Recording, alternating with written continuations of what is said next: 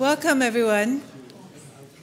It's a great pleasure this evening to be hosting the 7th Annual Kenneth Frampton Endowed Lecture, which was established on the occasion of one of Ken's birthdays. I won't say which one. and which we look forward with anticipation and a sense of optimism every year at this time of the semester. This optimism is not a coincidence, and in the times we are living in comes as much needed breath of fresh air, but also reaches us somehow in the form of infectious energy, endless curiosity, sustained engagement, critical sharpness, depth of knowledge, and most importantly even, the kind of humor that lifts everyone in its path. I think you will all have recognized the very special and unique qualities that make Ken Frampton not only one of a kind, but also so important to our school and beyond. We're really thrilled to be able to honor him again this evening. This year, I wanted to highlight just a couple of ways the school has had the pleasure to engage with Ken's writings and revisit his pedagogy. First, with the publishing by Columbia Books on Architecture and the City of Wright's writings, Reflections on Culture and Politics on the occasion of Frank Lloyd Wright at 150, Unpacking the Archive exhibition at MoMA, and the Living in America, Frank Lloyd Wright, Harlem, and Modern Housing exhibition at the Wallach Gallery. And second, with the Modeling History exhibit at Ross Gallery, which included photos taken by James Ewing of the models also in the show of significant 20th century buildings, which were made by students as part of Ken's history of architectural tectonics, which he taught here for many years. Elsewhere, Ken's pedagogical methods were also on display this year with the exhibition Educating Architects, 4 Courses by Kenneth Frampton, which recently closed at the Canadian Centre for Architecture, where Ken's archive was acquired. Kenneth is the Ware Professor of Architecture here at GSAPP and has taught at the school since 1972, and his writings have shaped the minds of innumerable architects. This shaping is celebrated tonight as part of the series which has brought to us in the past a rich dialogue on modern architecture with lectures by Eduardo Souto de Moura, Yvonne Farrell, and Shelley McNamara, Angelo Bucci, and Bijoy Jain. And so we're so pleased to have Rahul Mehrotra to add to our kind of guests, our honored guest this evening, and to share his thinking and work with us. But before welcoming Rahul, please join me in inviting Kenneth Frampton to introduce him. Welcome.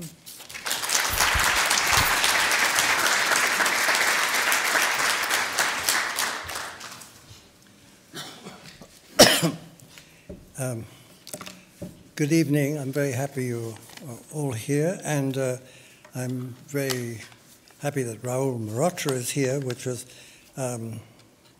he has had a passing kind of, you could say, tropical affliction, and has sort of more or less recovered enough to give this lecture, I'm very happy to say. It's a little embarrassing, to say the least, to not to say pathologically solipsistic, to be part of an endowed lecture series bearing one's own name. And, you know, it's sort of time I definitely moved on, I think, in order to get over this problem. But I also take this opportunity to remind the Dean that I'm still teaching tectonics because I don't have too many other ideas. Yeah, too many other games at my disposal. It's really a great honor to introduce Rahul Mehrotra, whose extraordinary achievements, both as an architect and as a public intellectual, make him an exemplary figure in this profession. And it is a very broad profession because in his case it includes both architecture and urban design. And he is, of course, professor of urban design at GSD. He was at some point the chairman of that department. He divides his time between really Cambridge, the GSD, and Mumbai, and both benefits but also suffers from is a victim of globalization in as much as he constantly is passing from one to the other, which is taxing on even someone of his stature and absolutely extraordinary energy. And he was educated first as an architect in the GSAPP school in Ahmedabad, which is the school founded by Doshi, and which, by the way, as a building is now under a certain threat. And he then also taught at the University of Michigan, studied at MIT, and is now, of course, as I already said, a member of the faculty, senior member of the faculty in the Graduate School of Design at Harvard. But it's very unusual, I think, for someone to have this kind of dimension of a public intellectual and at the same time be an extremely talented architect, and also, as if that weren't enough, someone who has manifested very wide scholarship, has produced innumerable books, and also both directly but also as an editor, and also has curated many exhibitions, of course, always more or less on the same topic, urbanism, and urbanism in relation to current, yes, we can say, escalated development. And I think that he's going to talk tonight about the landscape of democracy and show, well, in fact, play out these two sides, I think, during the course of the evening, both yes, a public discourse and, a capacity to create buildings of amazing stature. I give you Rahul Mehrotra.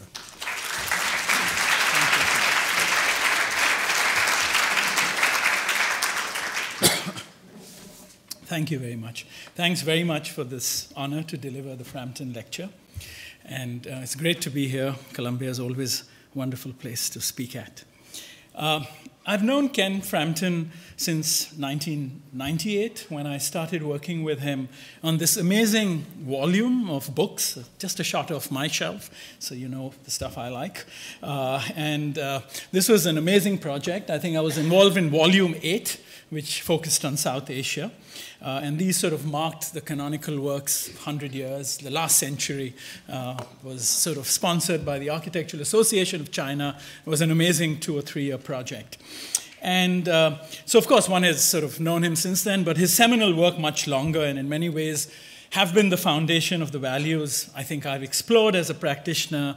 And I do hope Ken will recognize his contribution in the manner in which I've imagined practice, and also in the articulation of my architectural responses that I'm going to show you in this lecture. And so this is my tribute to his mind-blowing contribution to the field more generally. I'm going to share with you some of what this relationship I have with my city of Mumbai, how it's come to influence me, how it's begun to inform what I've sort of been doing as an architect in India. And the kind of engagements that we've sort of been involved with is a kind of triangulation between the practice of architecture, urban design, conservation, and interests in landscape architecture. I've organized this talk really in 2 sections. The first is I'll share with you issues that have been central, at least, to the questions I've been asking and my imagination as an architect, and that I continue to struggle with. So these are by no means definitive answers, but rather questions.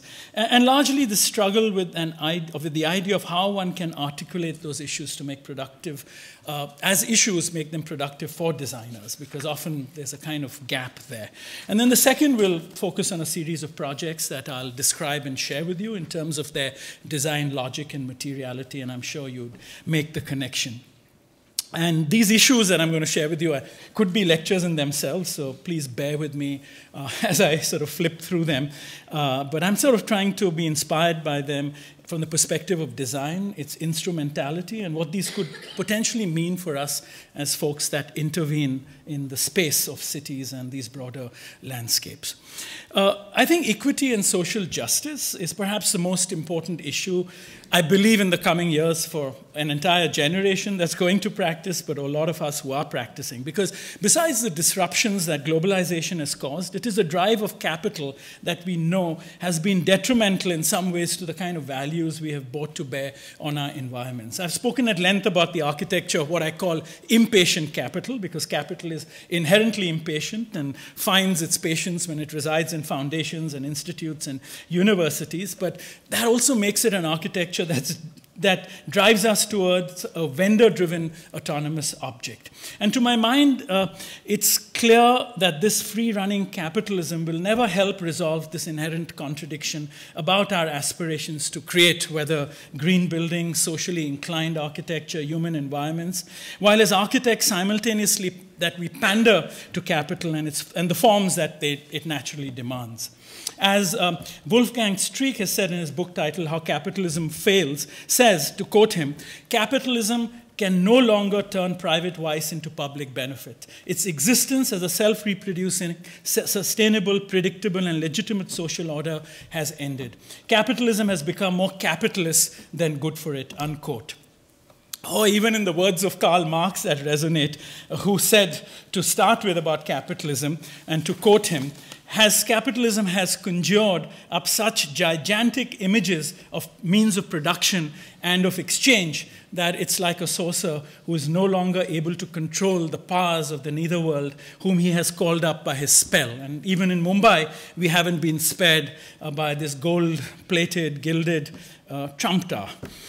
Spatial inequity is critical, and as Charles Correa, the Indian architect, wrote, today, to quote him, "Today the amount of urban space one controls is directly proportionate to one's status or income. It has no connection to actual family size. In fact, poorer people most often have larger families. This space differential, therefore, cannot be justified in human terms and only economic ones." In Australia, in urban areas till at least the 1980s, something I verified a few months ago in Sydney, every family could have no more than a quarter acre. Australia was locked into spatial equality, and thus clearly a society, as we know, that detests elitism. But equity is not a quantitative measure alone. It has subjective dimensions of access. Sometimes perceived access or an illusion of equity, perhaps, is productive. Plot divisions that to the very fabric of a city is a great contributor to this, and by extension, architecture. This is what I think designers can play a role in defining. Martha Chen, who works on informal economy at the Kennedy School of Government, advocates in the context of economy, and to quote her, "What is needed most fundamentally is a new economic paradigm, a model of hybrid economy that embraces the traditional and the modern, the small scale and the big scale, the informal and the formal. What is needed is an economic model that allows the smallest units and the least powerful workers to operate alongside the largest units and most powerful economic players." And this is a project that I'll share with you in more detail as we go on. And by extension, I think this discussion leads us into the question of sustainability, something I believe we use very loosely, because this comes down to a chemical or a mechanical fix for any problem perpetuated and driven, which is now being driven by an entire green industry. The crucial questions that are absent and have to do with spatial arrangements, I believe, is how do you make space a social condenser, an armature to foster and facilitate social connections, not hard thresholds that separate. So here the human dimension, at least in my observations, is totally absent, and that's really frightening. In addition, pluralism, which is another issue, the issue of pluralism and coexistence, of form, its coexistence, are inevitable in a democracy, as are collisions between differing forms of urbanism in close adjacencies. Thus, dissipating these polarities and softening thresholds between these disparate forms of urbanism are the essential design challenge, I believe, in the coming years. Facilitating the connection and networks between diverse forms is one way to promote these synergistic dependencies. The questions that naturally as a designer come to mind: can borders be deconstructed and softened? Can boundaries be dissipated spatially? Could this become the basis for a rational discussion about coexistence? Or is the resulting urbanism that surrounds us, especially in places like Mumbai, inherently paradoxical? Is the coexistence of these differing forms of urbanism and their respective configurations of and their respective states of physical utopia and dystopia inevitable? Can spatial configurations of how this simultaneity occurs be formally imagined? Or is it just inevitable that cities will be modeled or molded in a singular image where architecture is the sole and remarkable spectacle of the city? So these are sort of the kind of questions that one grapples with in the everyday of practice. And I think what I have so far described is the sphere of our concerns. How do we make a productive overlap between these spheres of our concern and the spheres of our direct or indirect influence as practitioners? As architects, we are aware and concerned with many issues, from the societal to the planetary scales and ranging from poverty and public health to urban violence and climate change. More often than not, our sphere of influence does not empower us to address any of these issues in a tangible manner. Across the design professions, the frustration tied to our attempts to engage with these problems are palpable. Entire disciplinary practices are in the danger of dissipating because they can't move beyond expressing and representing these concerns. So how do we intersect them with that of influence? Most importantly, I think these narratives illuminate the narrow sort of influence or circumscription of the architect's territory of operation in the business as usual model of practice. It also sheds light on ways to better understand the site as mediated through the embedded within a larger scale of economic, social, and political processes. Through this broader scope, designers can potentially, I believe, have a far more reaching and progressive social impact beyond the immediate sites of our projects. And so, for us, the city and understanding and engaging with these issues has been critical and actually a generator of our practice. Understanding these narratives, or to borrow the words of my colleague Neil Brenner, to understand the context of the context. We understand the context as something that we can physically understand in tangible ways and excavate: climate, material, and with a slightly deeper excavation, cultures of a place. But this is always nestled in another context, which is sort of the geopolitical context. And trying to create these intersections is, I think, where the most productive questions will kind of nourish our practices. And so, for us, the question really is also, what is the architecture of practice? I mean, the practice of architecture we speak about, and I think this is what Ken was sort of alluding to, because for us, advocacy is one sort of aspect of what we do, but I think we're very mindful, if I may say so, in constructing the instruments for this advocacy, because often we do one or the other, but how do you combine them in productive ways, I think is a very big question for us. And so books, catalogs, pamphlets, manuals, other forms of research publication become instruments of advocacy for us when engaging with these sort of complex projects and problems. And it becomes also a way of creating partnerships, collaborations, friendships, which serve to keep the conversation on issues and engagement or work with a particular site alive. Similarly, then, the publications, we hope, go out into the world beyond, and these projects have their own life, and they, I hope, expand the sphere of our influence. Because finally, if we don't have agency or find ways to have agencies, actually the profession breaks down, and I think this becomes a critical question. So these books that there are a number of them. This is a family of books on Mumbai, which went all the way from walking tours to more serious sort of documentation of the history, different aspects of its infrastructure. And these have outcomes. This led to the first urban conservation legislation in India as a result of a kind of critical mass that built up through many such engagements with many such people and collaborations, which I think were triggered off in part by some of these research projects. And of course, they find their way also in advocacy. So here we worked as advocates for a whole decade, trying to organize citizens groups on the ground to preserve areas, to recycle buildings, to generate new economies for these places. It also led us to looking here, the Prince of Wales Museum, a very particular precinct in the center of this historic district.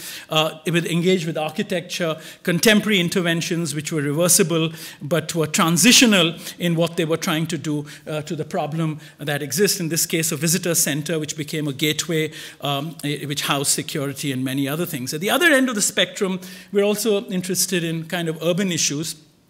And as Ken was sort of describing, this was a massive project which was across Harvard University that documented an ephemeral megacity called the Kumbh Mela, involved 7 schools and landed up in this publication.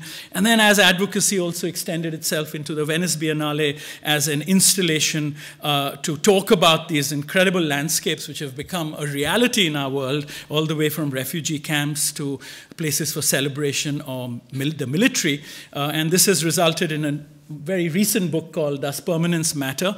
And this maps about 300 cases of ephemeral landscapes such as this, with 3, 4, 500 million people on this planet spending their daily lives here. And Andreas Lepik took this and has now converted this into an exhibition at the Munich Gallery, because in the conversations in Germany, this is something that resonates very deeply. And so it's a 5-month-long exhibition with many conversations around it, and very beautiful installation. These are carpets that were made locally there, which actually have maps of these ephemeral settlements that you can look at and sit around. And we've also digitized things like, say, Burning Man, and all of these settlements we've digitized, so you can begin to pull the metrics into the planning discourse. So we can actually measure densities and we can measure distances. You can create metrics to understand these. And this is extended now into a broader project, which is looking at urban India. And in the present sort of official calculus of the government, India has something like 7,200 and something towns.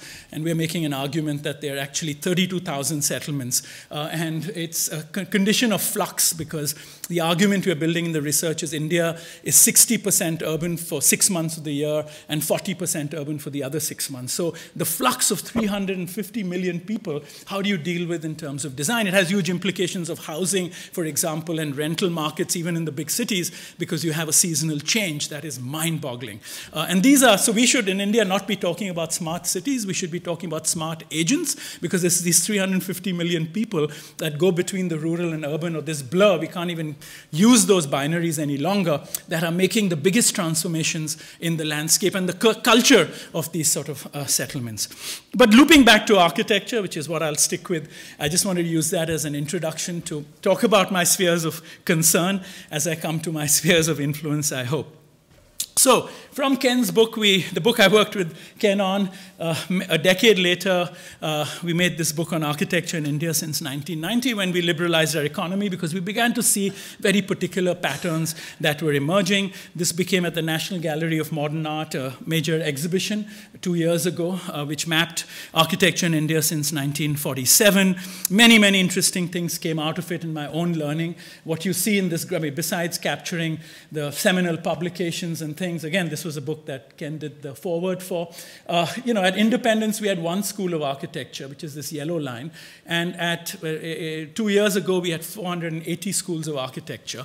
It's an amazingly mind-blowing sort of trajectory. And what you see in blue, from 1990, when we liberalized our economy, real estate became a more formalized sector. And you see the growth of schools sort of related to the growth of real estate. Actually, the demand of architects is inversely proportionate to the growth of real estate, because real estate, when it becomes an organized sector, it's large developers building large gated communities using one architect, one landscape architect for multiple projects. So 600 homes get built by an in-house architect often. And so in another paradigm, it would be a completely different economy as far as the profession goes. So we shouldn't be having more schools of architecture, in fact, less. So there were many things like this which had to do with criticism, documentation, education, how many PhDs we have. I mean, there's a very intense documentation of the state of architecture. But one of the things it taught me was, and I'm sort of leading into our projects because these are learnings that loop back, is that there was a variety of protocols and processes through this diverse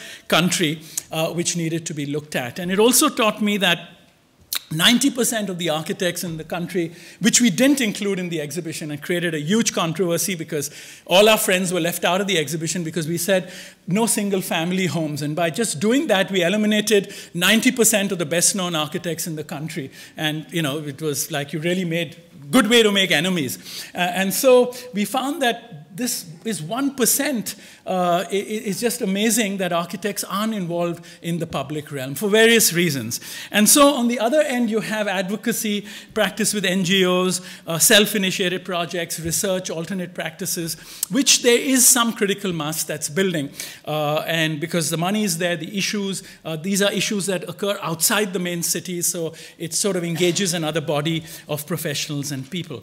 But really, the big transformation in the mainstream either involves architects from outside India, or it involves, like I said, in big firms, in-house architects. It doesn't really come out to the profession in the way that it recycles ideas or it nourishes the built environment with these ideas. And this mainstream is, I think, where one can actually make the shift. And I think this is true for any part of the world. And in India, it's institutions, corporates, the developers, government, and faith-based. This is massive. The biggest projects, this is what I covered in that book on architecture in India since 1990. The biggest projects happening in India today are the faith-based practices, which are 10 times, they're building temples which have congregation areas of 30,000 people. The biggest convention halls in India are 2,000 people. So the scale is mind-bogglingly different. So when we imagine global capital transforming the environment with these investments, we are totally off, because the faith-based practices are building universities. They engage ancient imagery, but they have really modern aspirations. And this is an incredible dichotomy that we are grappling with. And so recognizing this was sort of important as part of this exhibition. The other thing this taught me in looking at forms of patronage is that you have to nuance. When we say client, actually, and I'm sure, again, this might resonate in other parts of the world, but in India especially, we have patron clients, we have operational clients, and we have user clients. And the projects I'm going to show you is how you work across these various scales. So therefore, as an architect and as an advocate of the project, you've got to negotiate these forces completely differently, which is very interesting in my view. So patrons, clients, and users, I'm just going to use that for short, but they're all clients of different kinds. In a weekend house, for example, these collapse into one entity. It's one person who is the patron, who is the client, who is the operational person. And these become easy. And of course, a lot of our work, a lot of our beginning work was to do with this. Even now, we continue doing weekend homes. This is the metropolitan region of Mumbai. Here, they collapse into one. So this is a house we did about 3 years ago. A lot of these get built near villages, so they begin to colonize villages, but they become humongous in their expression. And so how do you fragment it? How do you make it more integrative in terms of design? And so here we set ourselves a challenge that even a weekend house, this is for a very well-known doctor who wanted a villa, but we've disaggregated it because we felt that it should also work for a middle-class person who might be able to just build one room out of this earlier. So this is a living, dining, kitchen. This is a lap pool with a doctor's study, a guest room, and 3 bedrooms for the family, which can be closed off to become one large room. But it's also incremental in what it suggests as a configuration. So it becomes also as a paradigm perhaps relevant for the growing middle class. But also the disaggregation allows it to sit in this landscape, in the rural landscape, more lightly, rather than the kind of neoclassical villas that are being built, or even in terms of materiality, a simplicity which doesn't polarize sort of what's around it. And so the scale becomes an important issue as you approach the house. It's a series of courtyards with very simple materials. That's what sort of the configuration is.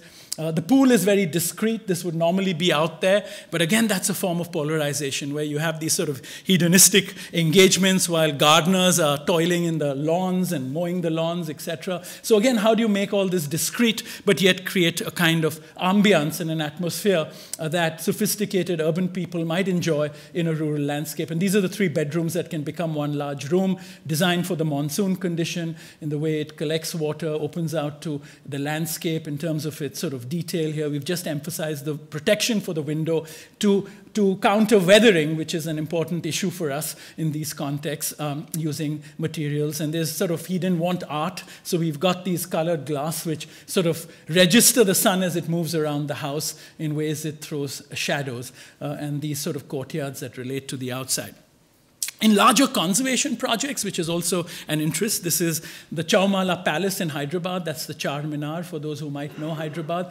Again here, it was complicated because the patron was the Nizam's family who wanted to resurrect the palace. The clients were the state tourism, others who wanted to sort of bring this as part of the economy, and the users were the citizens of this dense part of Hyderabad. And why it was a contested project was this is the inner city, that's the Charminar, and what you see in red was encroached upon illegally. So this involved lawyers, it involved stabilizing the edges of it, it involved violence sometimes because people felt they were being threatened. Of course, we didn't get rid of anyone living there, we just stabilized the core to create a large public space, and posing it as a public space changed the narrative. And this is the state we found it in, the usual measure drawings and mapping. I think we had about 120 measure drawings like this with condition reports and all of that. And then, of course, here, you know, even the operational client breaks down because you work with general contractors, you work with craftsmen who can work with lime. That column takes 3 months to build. It brings a different imagination of time in the way you engage with these processes and understanding these kinds of places. This is the main Darbar Hall. That entire ceiling you see was reconstructed from scratch because it had collapsed, the chandeliers. It had many components. So even the craftspeople here, it's such a wide range that you can't see it as the entity of the contractor. You're negotiating with about 12 or 15 people. It's become a museum on the legacy of the Nizam's family. It had a very low budget, so it's not highly air-conditioned, and you know, it's sort of quite casually, informally sort of articulated as display. In institutional buildings, there's kind of another sort of dynamic that happens. And here I want to share with you the architecture school in Ahmedabad, which Ken mentioned. And I just want to dissipate that. It's not under threat. This is a campaign that, well, there's a lot of politics involved there because there's a change in management, and it's sort of triggered off a whole discussion. But I'm glad it did because it makes us aware of this. This is a building designed by Doshi. I studied here. It's a beautiful building. It's a beautiful campus. And we were invited to do the first building, which is not a Doshi building. And so that itself was very controversial. But anyway, we engaged with it. That's what the campus looks like. And this is the image I showed you, but these are buildings designed by Doshi in the first phase, which are incredibly beautiful.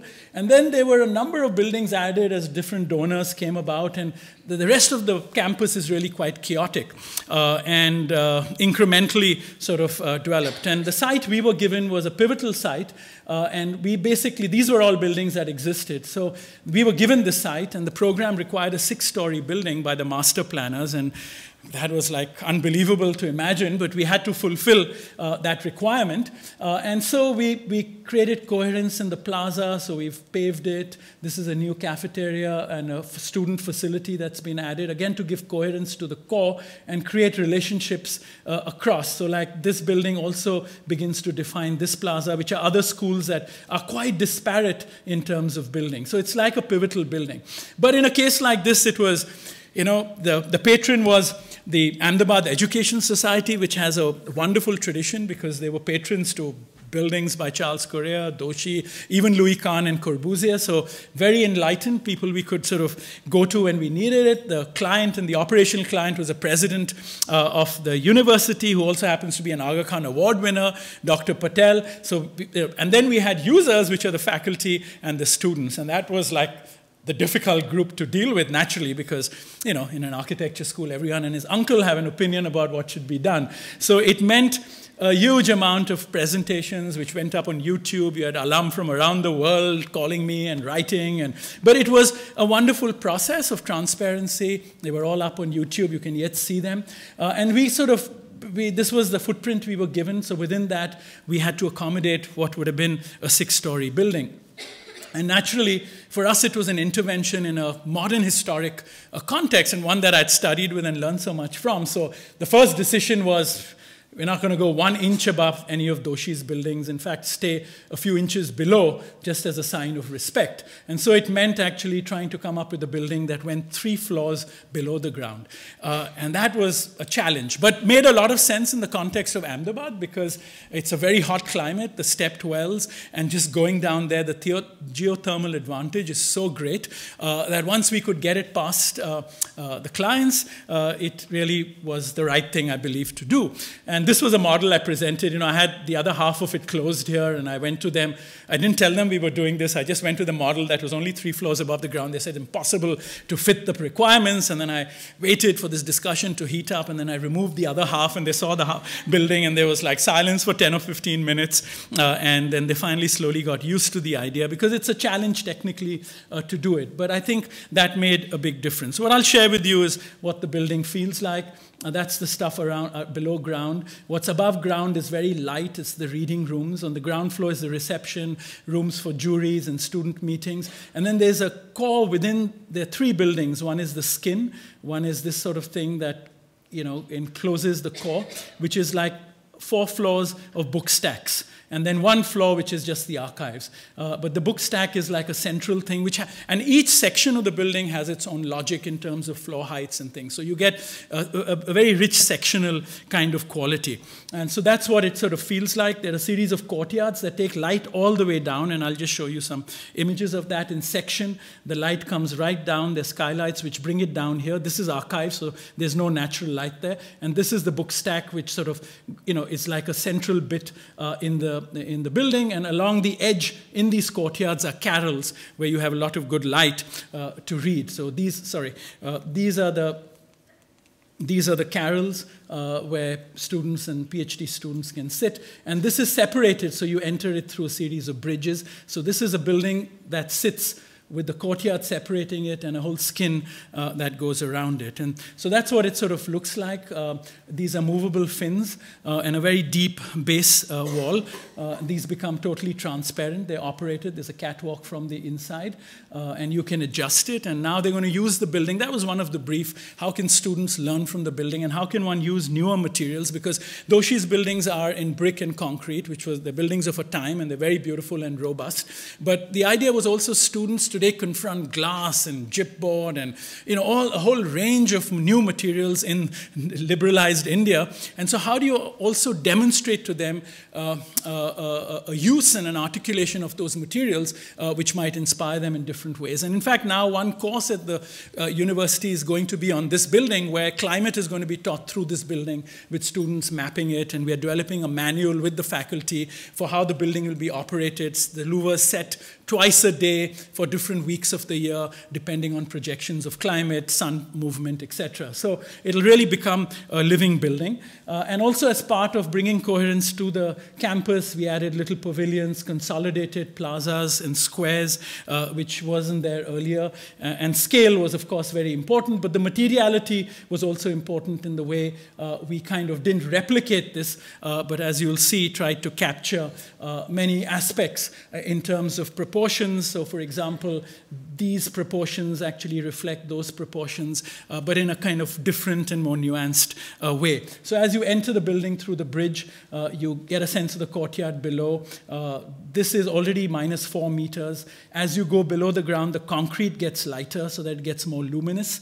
And this is 4 meters, and then you go down to 8 meters. These are common areas for juries and meetings. It's totally on axis with Doshi's building, so it kind of embraces and reinforces that axis so that the plaza begins to get a sense of centrality and become the core of the place. This is the common area which students use for workshops and exhibitions, which is just open, non-air conditioned. The air goes through, it's well shaded.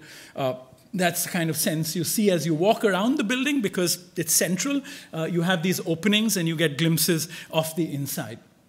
And then as you go below the building, you have a different logic of just 8 feet or 2.4 meter heights, which is the book core, which is, I'm now going to show you that core. And these are the carrels, which open out in these courtyards, which also, these are going to be furnished with ferro-cement design furniture, which is being designed by students and things.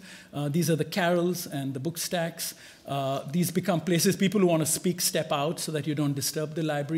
And it's very cool, protected from the rain. It has sun in the winter. So these are wonderful places climatically to sit in. You're always aware of the different levels. So you're now at a level which is minus half for it's two meters or something. So you look down to that level, you get a sense of the level above. And these are all these mezzanines. I love this image because obviously it's a comfortable place. Lots of students sleep there. And these are the kind of book stacks within that central stack, where you see sectionally you're simultaneously aware of at least 3 levels. So you're simultaneously aware of about a 12-meter difference, but broken into slabs sectionally, so there's a sense of intimacy without different zones being disturbed. And what you see here is at -8 meters below the ground. And here you get a sense of all the mid-levels, the courtyard level up there, that's the lowest level. So these sections sort of work, and there are tables and little rooms. So there's a lot of intimacy. The spectrum of spaces is enormous, and that's what we tried to achieve in the building. And you have these kinds of cutouts, so you kind of register different levels, and you see people move through it. So by going down 3 floors, there isn't a sense of claustrophobia by both controlling the sectional kind of dimensions, but also creating this porosity and this sense of layering, so to speak. And then when you go down to this level, it's much quieter. And the idea here was to create a quiet space that people could fill their thoughts with. It's not very heavily detailed. In fact, it's completely sparse. All the services are integrated in the book stack. So except for Wi-Fi codes, which are in these, routers, nothing else is on the ceiling.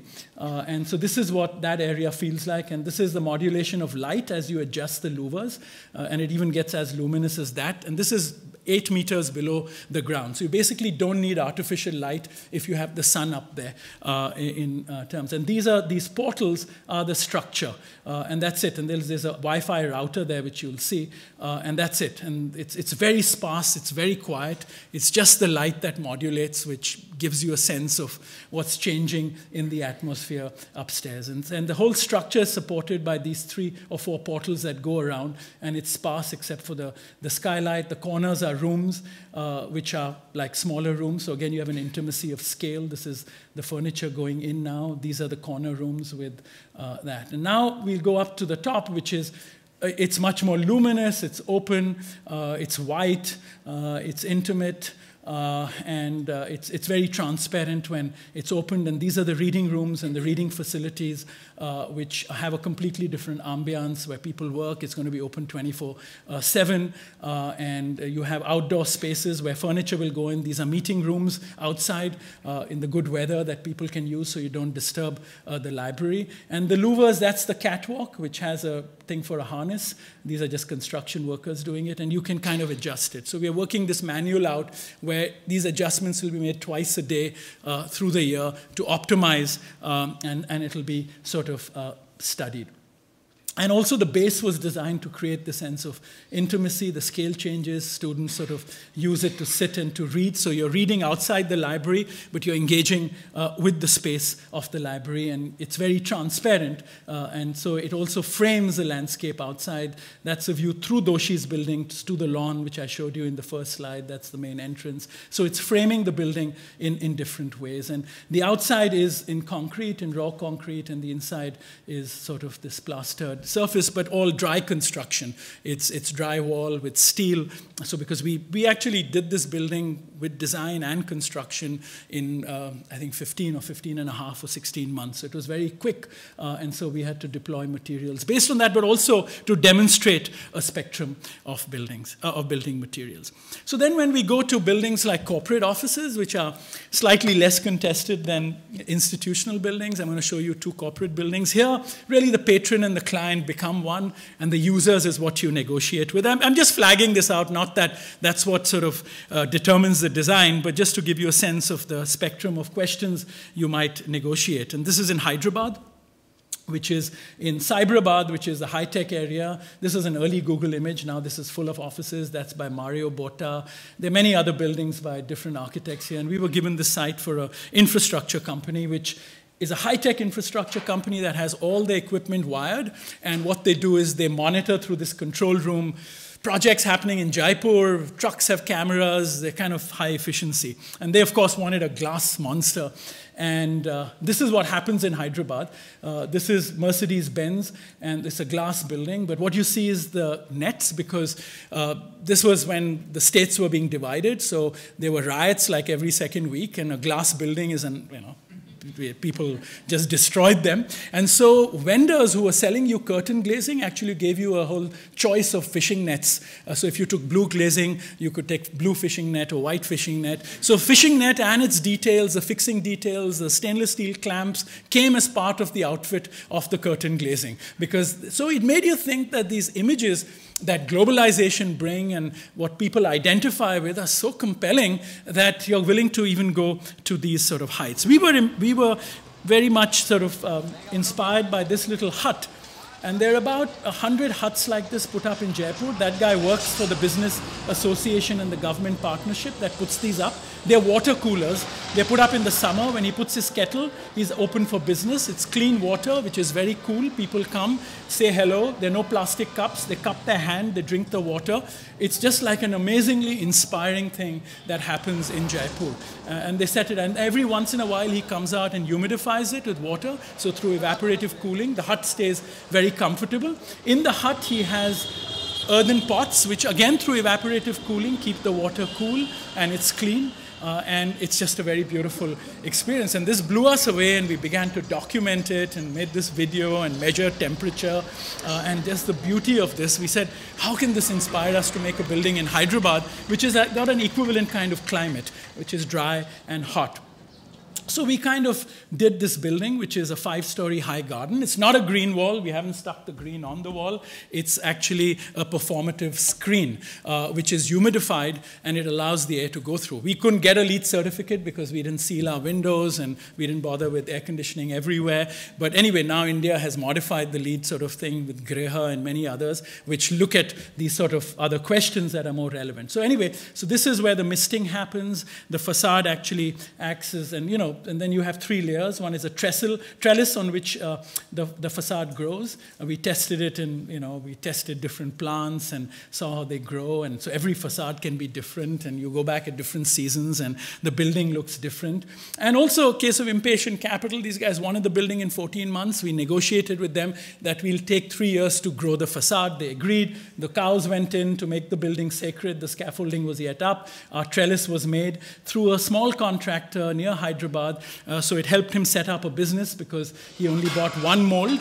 And so again, this question of even craft, we seem to fetishize craft when it's used for a very small spectrum of materials like wood and stone. And the idea here was how you take a material like aluminum in this case, where we took recycled aluminum. So that's why you have different textures on it. Particular alloys that gave us a texture on this trellis so that even if it was burnt out, the plants, the trellis would look beautiful. Very small components, all handmade.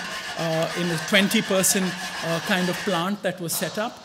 Many women worked here. This is a large anodizing plant, and you can see the texture on it. It's got a lovely patina, which came from the recycled mixed alloys of aluminium, and 2 people could carry. It looks heavy, but it's very light. 2 people assemble it. Over 2 years, it was assembled slowly, and that's with the plants and the misting system on a different grid, so different plants need.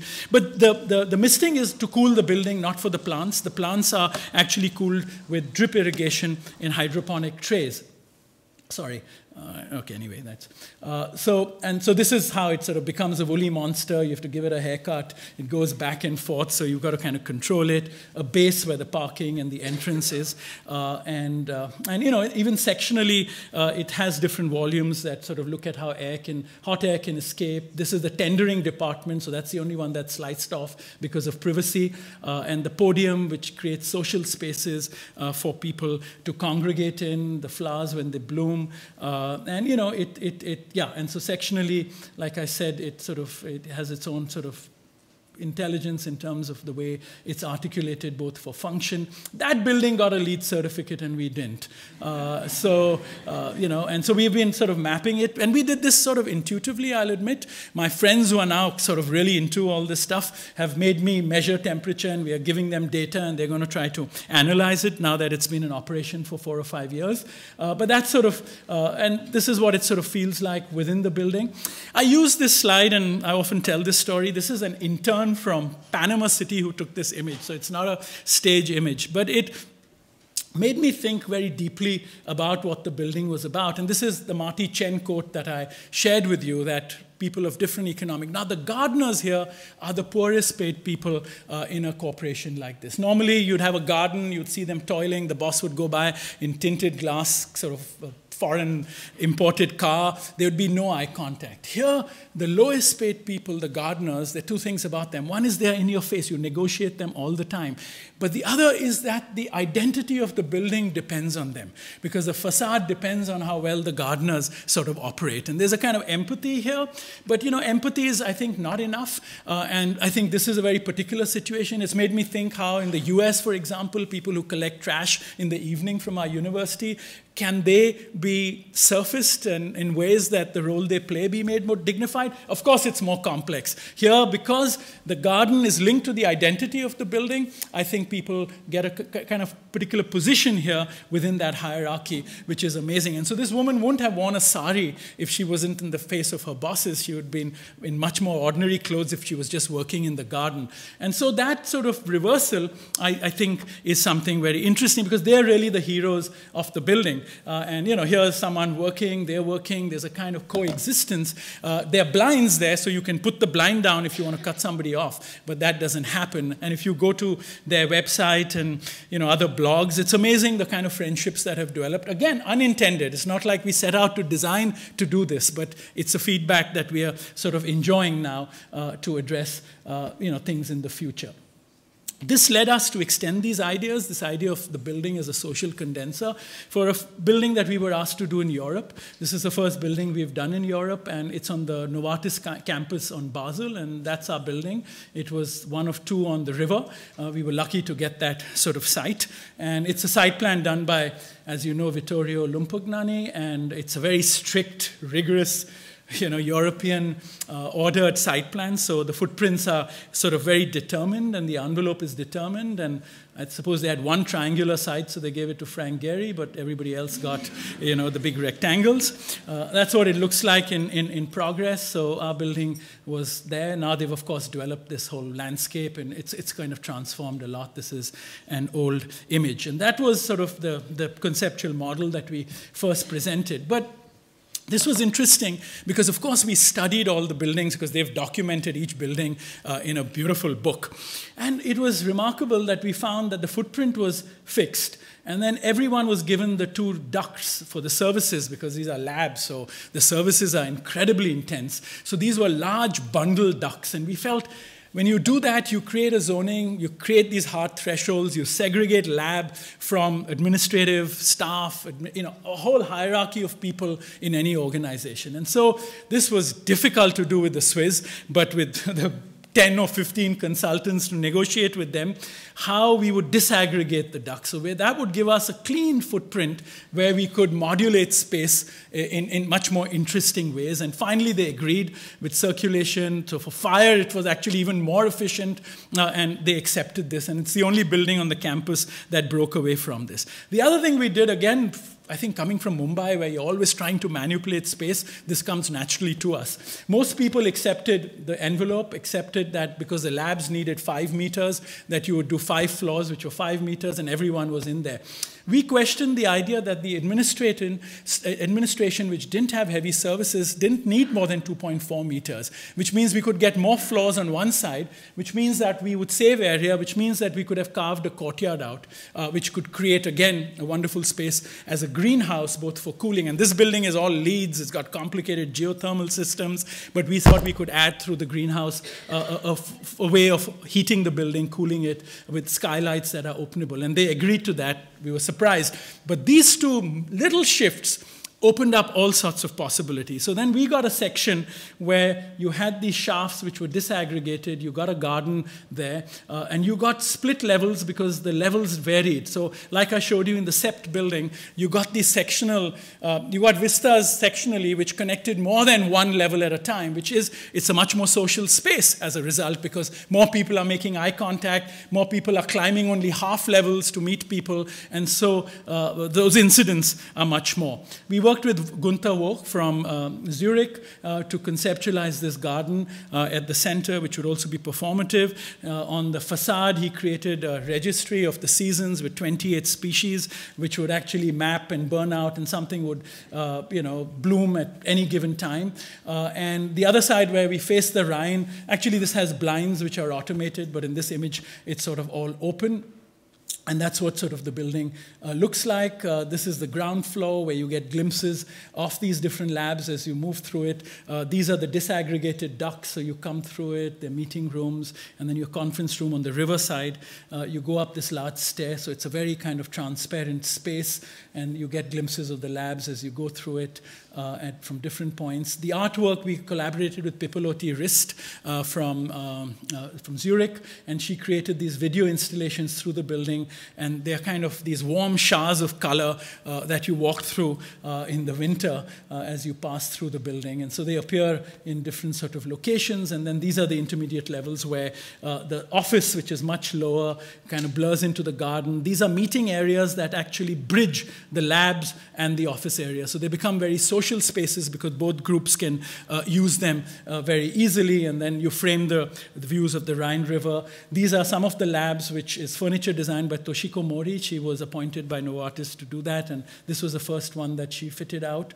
It's very loose spaces between the labs and the other more common areas, which they respond to all the requirements of the lab, but just this transparency allows it to become a much more social space, and it's always half levels, so you climb through the building much more easily. These are meeting rooms where that's a flat screen, and these become seminar rooms actually in the garden, and there you see the relationship between the two. From the labs you see through the office to the Rhine River, but this green, which is a greenhouse, so it's performative too, also becomes a kind of social condenser at the center of the building, and this just gives you the feeling of the sectional quality of the mid-levels and the way these are framed through different apertures as you sort of walk around it, and that's sort of just a detail. I come to the last two projects, which take you completely to another sort of spectrum of questions, which is working in India, one can't sort of avoid dealing with these really harsh social questions. Here, sometimes the clients don't exist, sometimes patrons don't exist, some of these are self-initiated, the users are often hard to even connect to. They're wicked problems, as we would sort of define them. And I quote Pratap Bhanu Mehta, who is now the Vice Chancellor of the Ashoka University, used to be the head of the Center for Policy Research, and to quote him, because this sort of captures what, as an architect, we sort of deal with, and to quote him, "In a society riven by deep inequality, there's not even the minimal basis for mutual concern, where social distance makes human beings almost a different species in each other's eyes. Why would you expect anything else? Why would a contractor care if one of his construction workers used his hands rather than a brush to apply a dangerous chemical? The more inequality there is, the harder it is to imagine what it's like to be in someone else's shoes. It has to be admitted that even the most well-meaning and sensitive find it hard to imagine what the suffocation, darkness, and sheer physical suffering of being at the bottom of the social hierarchy might really be like. The very thing you would expect to instigate questions of justice makes it hard to even raise them," unquote. And this is really something, when I read this, I realized, gosh, one is dealing with that every day when one is dealing with some of these problems. And you see the level of poverty, except for Goa or Kerala, and Kashmir, which is highly subsidized, and Goa, which is a small state. I mean, the country is just largely below the poverty line. And within this, there are many projects one can share, but I want to share one low-cost housing project and a sanitation project. This is Dharavi, or what most places where a majority or half the population in a city like Mumbai live. I often share this story. This is an image I took accidentally. I mean, I took this as one of many images, but when I downloaded it on my laptop, I was sort of really moved. I had goosebumps, because what it made me think about was my kids going to school would look like that. This child is intact. Look at the white socks, the tie. He's going off to school, jumping over the compound wall, lives in one of those huts. And what it made me think about was he probably defecated in the open because he has no access to a toilet. And so to have someone that intact, I mean, what is the role? What is the agency of design? And so open defecation is like a massive, massive problem. You might not read this so clearly, but I just want to make a point that India is got the highest open defecation in the world. It's like way above any other country. I mean, even Africa, where we might think this would happen. Now, whether it's cultural, whether it's a density. So this is detailed mapping we've done, even in Mumbai, according to wards, so you realize where this happens. So we've been sort of pursuing this with an NGO in Mumbai. If you look at just the statistics in Mumbai, the UN Habitat says it's 1 is to 1,440 people. One toilet, one WC for 1,440 people. Mind-boggling. Spark, the NGO we partnered with, says it's 1 is to 800. They have other ways of calculating it. The Bombay Municipal Corporation's aspiration, which means their target, is 1 is to 50, which means 6 families would share a toilet, which means you'd have to have a lottery every morning, or you'd have to have a system that once in 50 days you would be able to use the WC, which is ridiculous. It's shameful that even as a society we have an aspiration like that. Our Prime Minister has made this a big agenda, and he said that he wants construction of toilets in every household by 2019. Amazing, I mean, really brave of him to have done this. But the question is, I think we as designers have to be part of this debate, because if I look at that, can I get a toilet to everyone by 2019? It's impossible. It's, I mean, totally impossible. So what is the government doing? They've got factories. They've said they've built 2 million toilets. They build these toilets. A truck goes around every village and dumps it outside the village. Research has shown that these toilets are the only solidly constructed thing. So it's used for storage of grain, jewelry. It's used for everything but a toilet because it's got no relationship to the house. So the question really is that as designers, we need to think about transitions. We don't give enough attention to what it means to design for transitions because we think in absolute terms. And so the transition to solving this problem is community toilets, which is what the World Bank is doing, which is where we got involved. But this is what they design. And some people use it, some people defecate outside here. For women and children, it's really dangerous. So there are many problems associated to it. And this NGO, Spark, that we worked with had been appointed to build 300 of these. So we got involved and we began to develop a prototype where we said we'd segregate the men and women. We used a facade like we had developed, which would be flowers. So people might pluck flowers to use for prayer. That would be wonderful, being very idealistic. We put the caretaker's house on top of the toilet. He got the penthouse, which is usually the lowest caste, which is also a politic there. The space here became a community space for children, women. I got a client to donate solar panels so we could get it off the grid so children could study in the community space at night.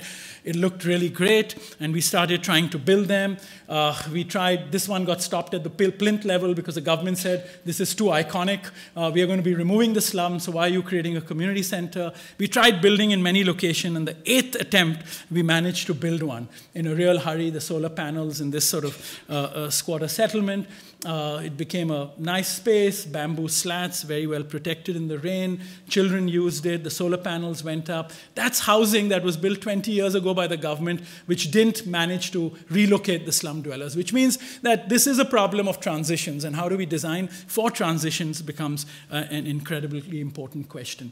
And then I went back 6 or 9 months later, and it completely failed. I realized that this was a case where I was working with the operational client, which was the NGO. I had no patron. The politicians, the World Bank, I had no access to them. I had no access to the users. It was a complete mistake. A local politician had taken the money, to build this and was running it, and then made it into a kind of club. That's actually a television to watch cricket matches. There are rum bottles lying there. There's a bed where they sit on, and the government was building another toilet. Complete disaster. Of course, Beckett tells you, fail again, fail better.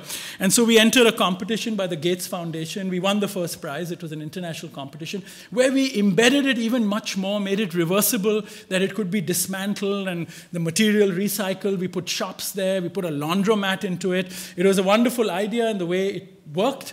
But again, we weren't successful because, I don't know, the supply chain to make it happen wasn't on the ground. And so we won the competition, but couldn't make it operational. Symbolically, we said it should be across from the temple, etc. So this is a project we are pursuing. I think it questions us in terms of our disciplinary engagement on the notion, like I just said, does permanence matter? It's become a default condition when we design.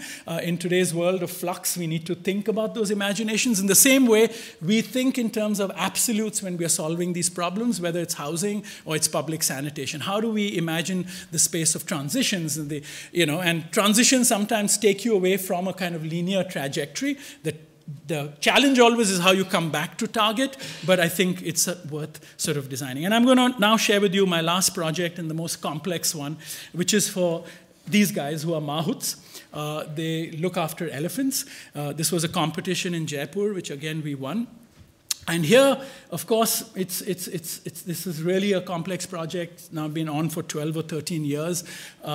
Here, these were differentiated in mind-blowing ways. The patron here was the chief minister who called for the competition and awarded the project. The clients were the Public Works Department and agencies that changed every 6 months depending on who was in power, which I'll show you in a second. And the users were the elephants and the mahouts. And in this case, we kind of negotiated all three, which is why I think the project is happening.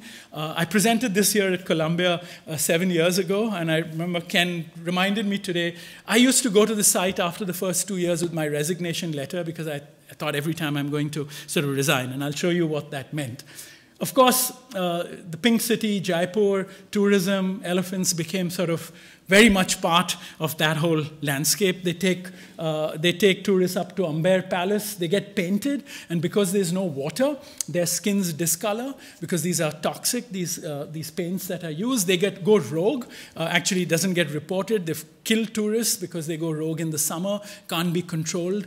The government created housing for them, which was like the mahouts living up there with like garages. All the elephants here. That doesn't work. So the mahouts have all had moved down because the relationship between the mahout and the elephant is incredibly complex for him to build a relationship to control the elephant. And so this was a complete failure. So they had the competition, and this was a piece of land which had been quarried by sand contractors. It was almost initially unbuildable. Of course, there's a lot of research of how much water they need, how do we capture it. So we made it a landscape project. And I think that's why we won the competition, because we beat the drums on the idea that if you didn't have water, there was no point doing a project like this, because elephants are tropical beings, and for them to be in a desert climate of Rajasthan outside Jaipur was like unbelievable. And so that was the site as we got it. There were some buildings that were sort of abandoned, which we integrated finally. We found the path of water through Google, and that was the site that we finally colonized.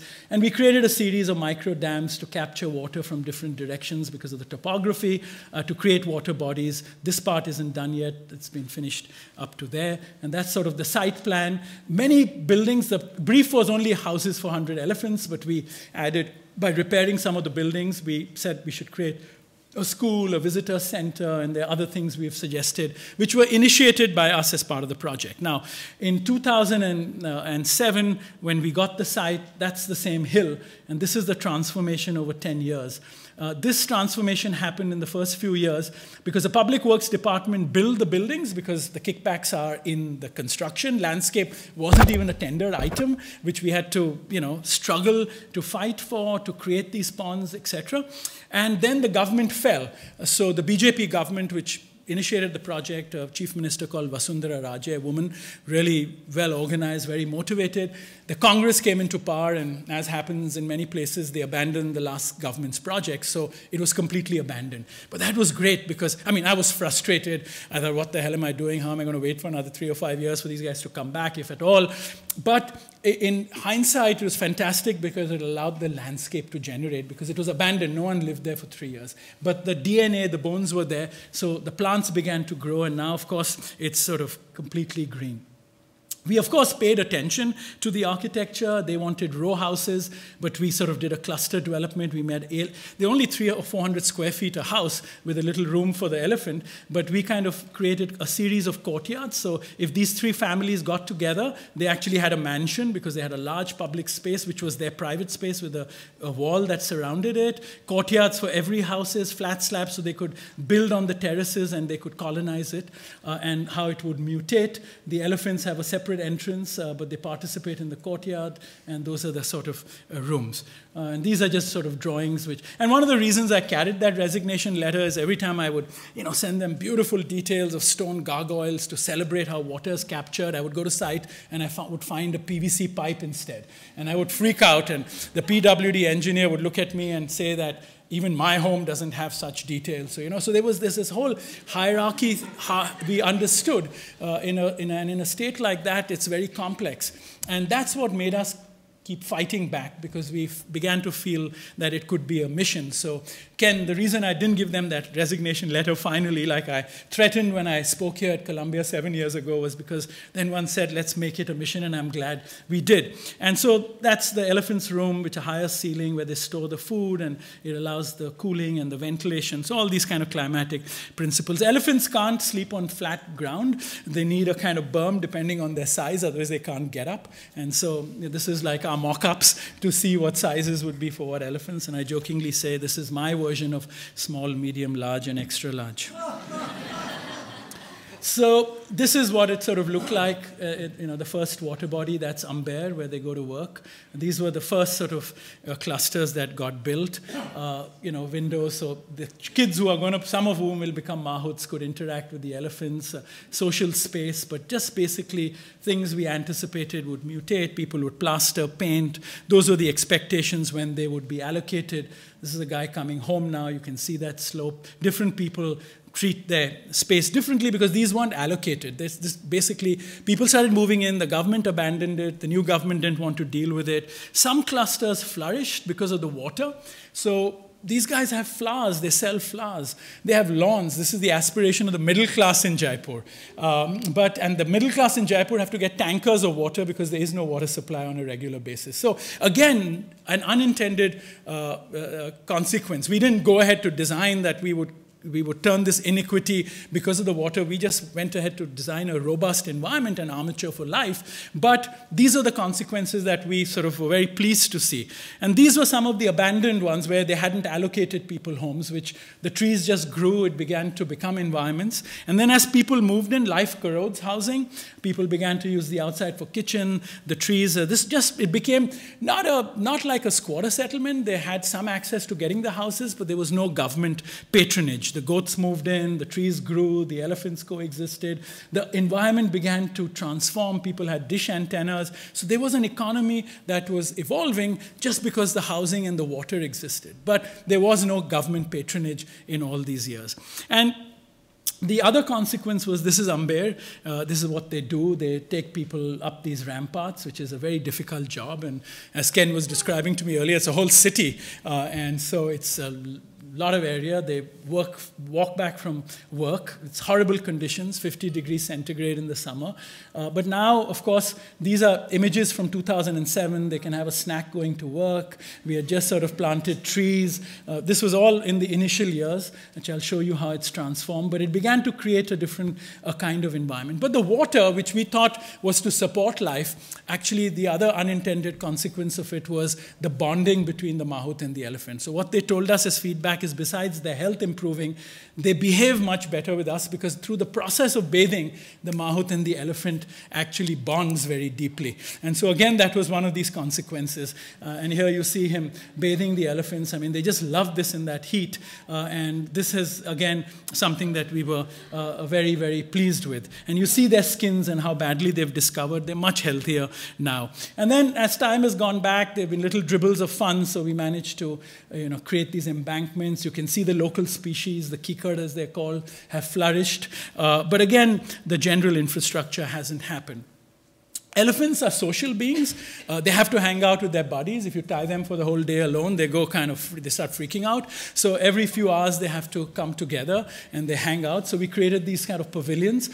But again, unintended consequence of this was we didn't realize now the mahouts had teenage kids. And they started a company called Elephantastic. And they had a website, and tourists could book time, and they charged you 100 rupees to feed the elephant. If you want to bath with the elephants, 500 rupees. If you go to TripAdvisor, this is at one point, this was like the highest hit in Jaipur, especially for younger tourists who are what their Facebook page is, so they have to post that image with elephants. So there's a whole economy that sort of developed out of this. Again, just in reflection, the fact that we made, I think, the right decisions in terms of supporting life there. Now, this is just, again, in summary. This is a mapping I did recently for an exhibition at the GSD. 2006 is when we won the competition. 2007, they begin to build those houses. 2008, a little more happens, and the government begins to dwindle here. It falls. The Congress takes over, and this is the BJP government coming back to power. This is the political system. This is the actors involved. So we had the tourism department and the Amber Development Authority, the PWD. Every few months, you can see the agency changed. Now we are finally with the Zoo Authority and the Forest Department, which I'll tell you in a second. And so these are letters. I wrote a letter every month to the chief minister, whoever's in power, to make a case for this, which was like incredible. And in this period, when the new government came, I wrote some letters and I got no responses. So I was frustrated. Till then, we were at our own cost going to site every month just to keep working with the mahouts and the elephants to keep that user group as part of our sort of allies. And then at some point, out of the blue, we got with Glenn Murcutt as the chair of the jury, we got a gold medal from the University of Ferrara for the most sustainable project of the year. And so I wrote to the chief minister with that certificate. And I said, you need to pay attention to this project. And this January, I got a call from her, met her, presented, and she put, this is the same one who started the process. And finally, after being abandoned for these 3-4 years completely, with trickles here, with this kind of advocacy and lobbying, it was really our connection to the mahouts and the elephants in this case, and a different kind of access to the chief minister that helped the project. Because the animal activists were against the government, but because we had the elephants on our side, we could negotiate with them. That's how the Forest Department and the Zoo Authority have been bought into. It became a very complex kind of set of negotiation. And this just tells you that in more detail, and these are all the elaborate letters making a case for it, writing to her and trying to get the project going, and that's finally, and that's a letter from her on the government letterhead, calling me Rahul Ji with great respect and inviting me to make a presentation. And then in this 9 months, it's going ahead and finishing in December. It's unbelievable, but also because she's up for election in January and in March, and in December the election code comes into play, so she can't spend money after that. So she's getting it completed. And of course, there's a deeper politic here, which I'm happy to share. So in the last 3 months, these are things that have happened. The gateway in the Jaipur Pink, you can see all the planting done. Over 500 more trees have been planted just in the last 6 months. Pens have been created. These will all be covered with creepers and plants. This sort of contains groups of elephants, and these are where they'll hang out with water troughs. So this is all under construction. I mean, as we speak, there are like 100 people working there. These are lookout spots, which will be very heavily shaded, where groups can sit and be explained things about the elephants and their operation. We are now made proposals for swales to capture water, to stabilize berms. There's a lot of grass planting that's been done. These are, again, natural local species. Many more of these pavilions that have been built. And then, 6 months ago, we suggested to them that, look, right in the center here, we should do just a 4-room guest house. And it's not a boutique hotel, but a place that people can actually stay at night and be at this sort of place and spend time. And they accepted the idea, and it's sort of under construction. It's been built. It's on one of these water bodies. That's what the model looks like. It's just 4 rooms and a dining facility around a courtyard with a very discreet entrance from the rear overlooking the water. And it's a very simple plan, all built in sort of local material, large slabs of stone that make this portal to enter just bamboo for the pergola overlooking the water bodies, and a courtyard where people can, if they spend the night and they're having a scotch over dinner, it's very discreet, it's not sort of in your face, and it uses just these two simple materials and a little steel to span the floors to make the guest house, so it's very discreet. What has also happened now is this is women from the government who are working with the wives of the mahouts, and this is also going to create another source of employment because the wives of the mahouts, and by the way, the mahouts are all from the Muslim community, which is a minority community in Rajasthan, so that also is a very complicated dynamic, but these women are going to run this guest house and choose how, what food is sort of served there and actually maintain it. And so, again, it creates another form of employment. It wasn't part of the brief, it just came up as an idea. And then the mahouts had many of their friends who were inmates in the local jail. And so they said we should furnish it because these guys are really good with furniture. So these are the inmates who have produced all the beautiful furniture for the guest house. So there's a kind of link. And I just got an email today that the guy who was really good with a particular kind of chair got released yesterday, so we won't have those 5 chairs because he might not do it.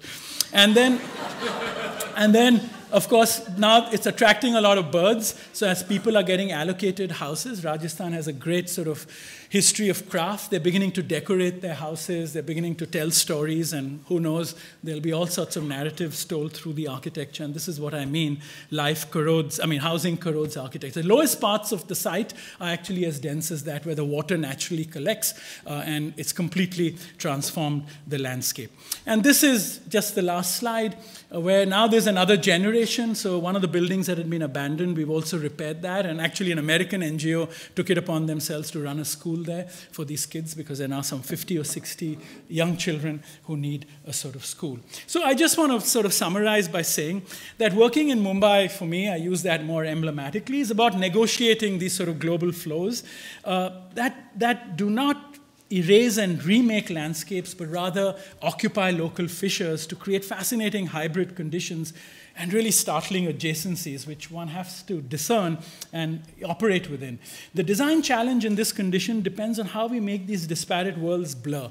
Can the threshold between them be spatially softened? As a practitioner, social access and its clear relationship to the articulation of spatial arrangements becomes a critical aspect of design. This is not about the city of the rich and the poor, or the regular models of the formal or informal, or many other such binaries that are often used to explain cities in the South and Central America, Latin America, Asia, Africa.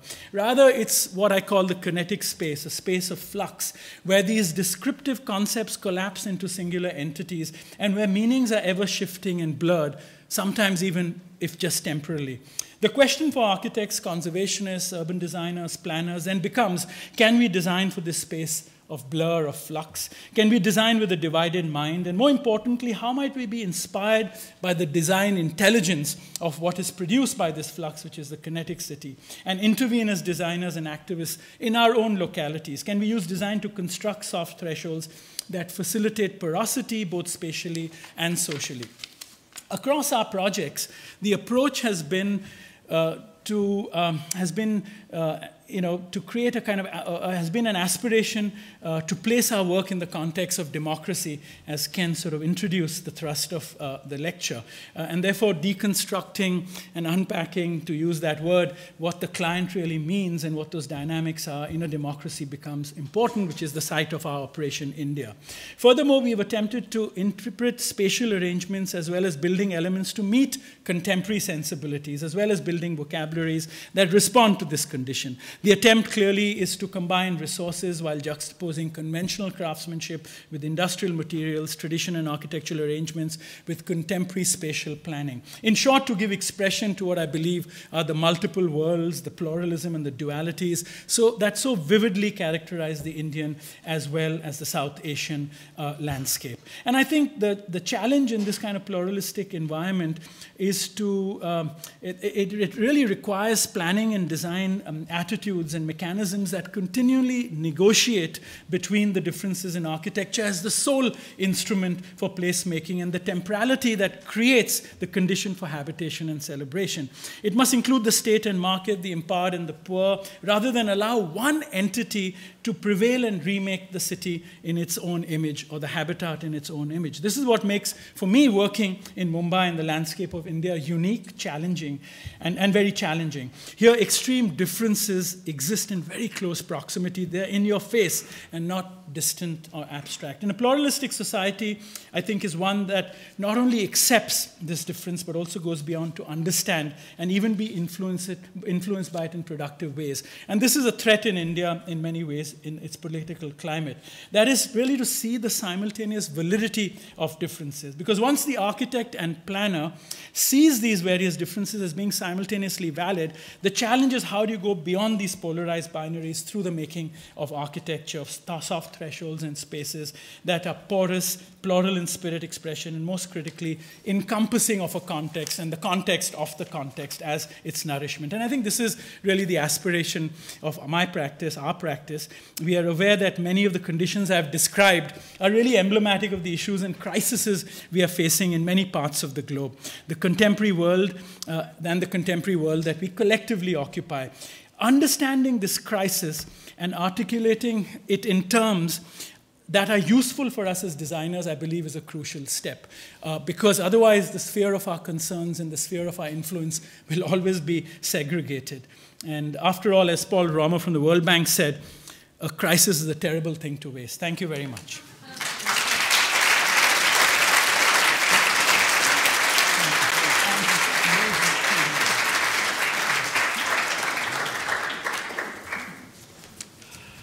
Yes, well, I'm supposed to respond, but I mean, how can one respond really to a lecture which is like 4 lectures in 1, 5, 6, maybe even, and with such given with such intensity and with such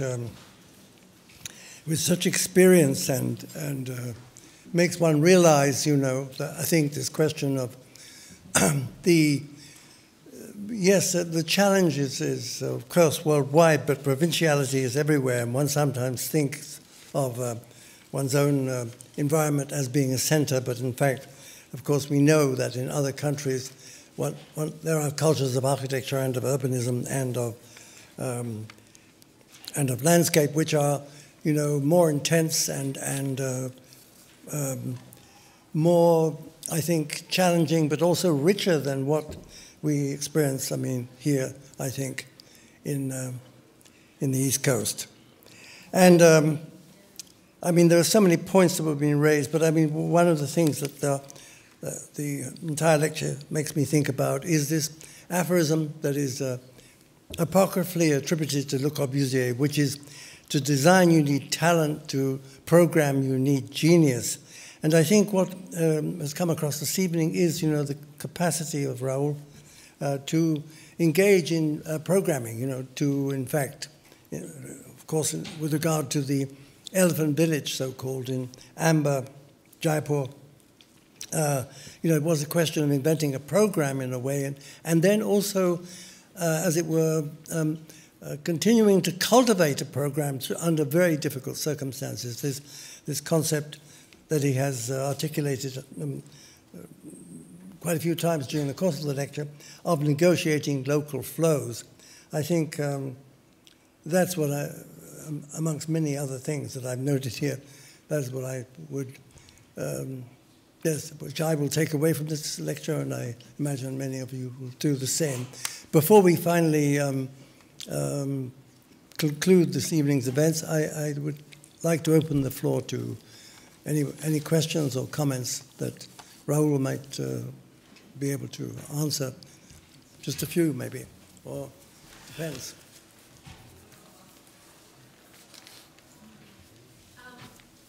Aside from the project for Novartis, what is the geographical range of the projects that you showed us? All India. It's all in India, and yeah, they're all in India. But you mean within India, where they were? Yeah. So, Ahmedabad, the libraries in Ahmedabad, which is north of Bombay, and Jaipur is a little north of that. What else did I? Yeah, KMC, which is the office building with the green facade, is South India, which is in Hyderabad. We have a lot of work in Chennai, which I didn't show.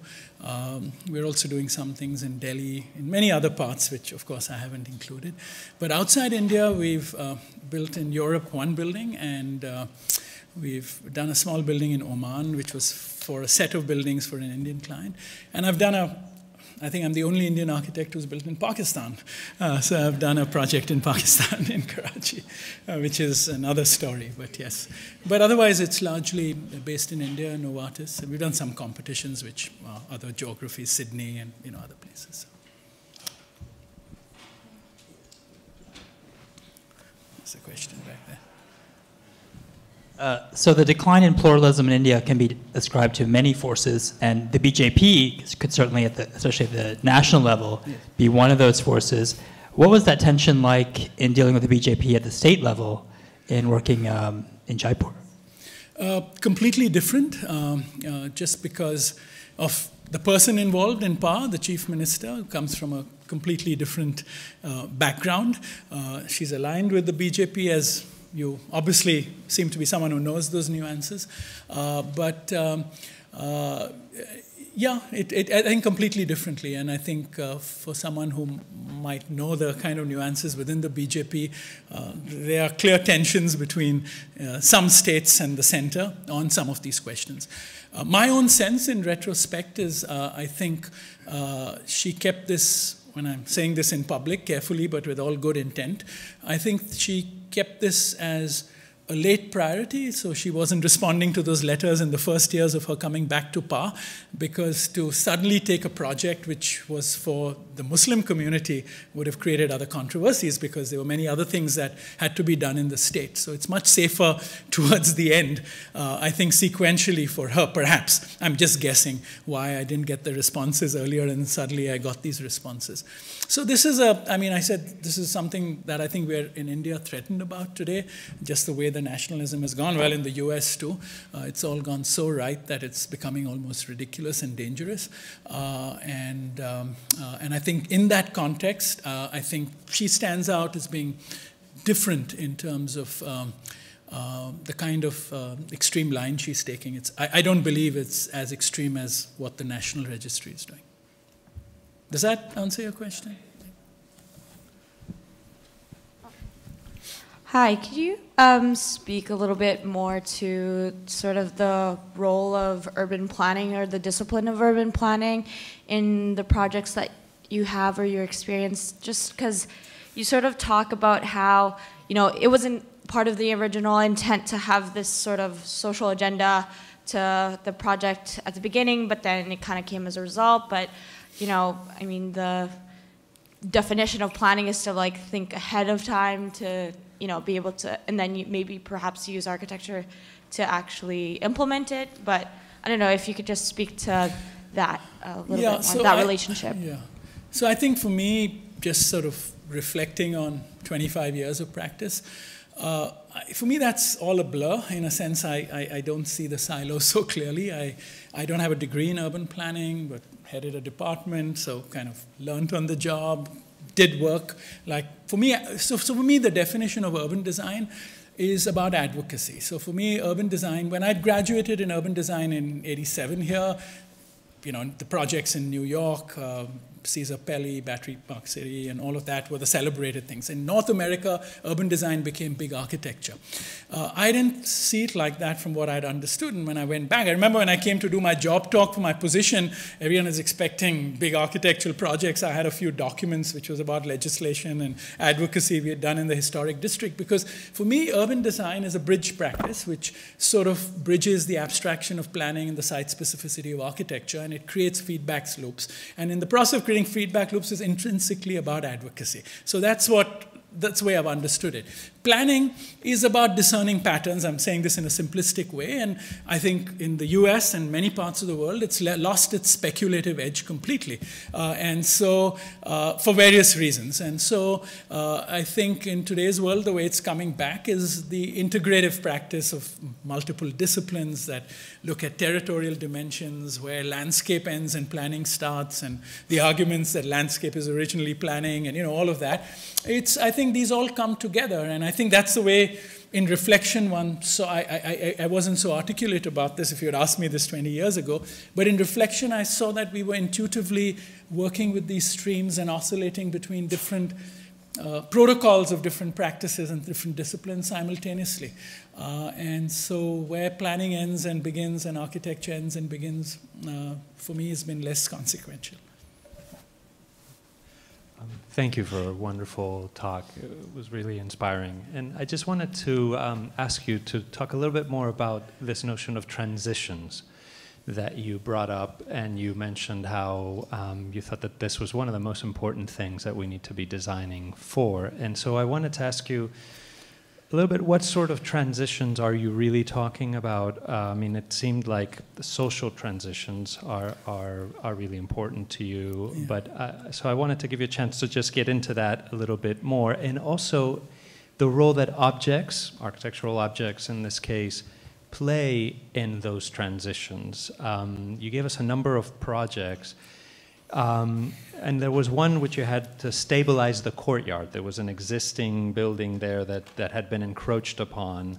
The Chaumala Palace. Yeah, and you helped to sort of stabilize the boundary. And a number of these projects are about boundary making. And the Elephant project, when you showed us the guest house, you talked about the wall as a sort of divider between the guests that would come and the residents. So the role of objects in these transitions, in sort of articulating these transitions, how could you talk a little bit more about how you see that? And is it a way of easing transitions or of quickening transitions, or just how you see that? Thank you.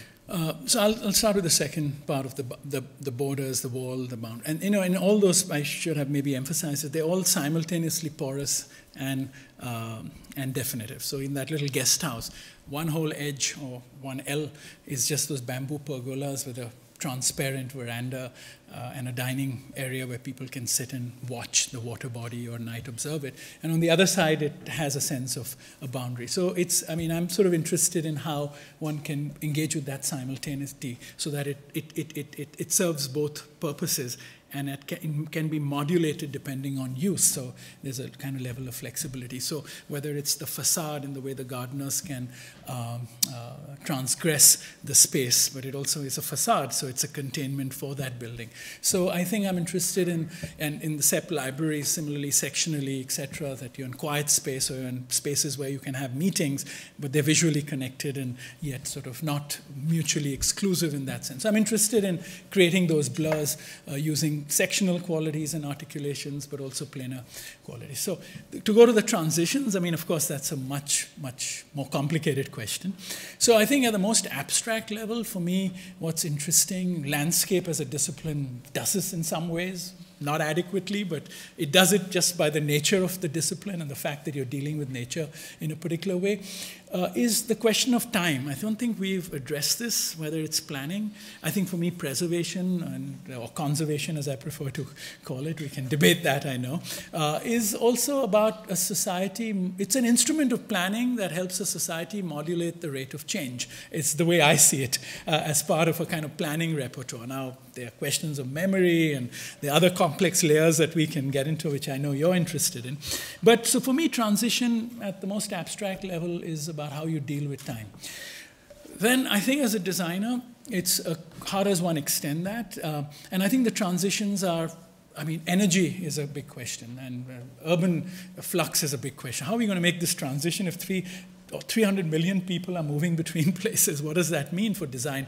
I mean, one banal example is imagining a whole spectrum of rental kinds of housing that can change, dormitory, sharing, all of that. So people talk about that. In energy, it's clearer. So in energy, for example, India is trying to make a transition from fossil fuels to renewables. If we try to make that jump, our economy will collapse. So we are going the nuclear way. With the Bushes, we signed these deals, Manmohan Singh. Now we might get trapped in nuclear, or we might find our transition through nuclear. So you go off into other directions. And that's the point with the community toilets, that if you have to change this culture of open defecation through infrastructure facilities, sometimes you've got to go to a form that might help you make that transition, because by doing that, you create a culture of collective consensus. That's why the community center on top of the thing where and therefore then you can upgrade those squatter settlements or slums or favelas or auto-construct, whatever tab you want to give it.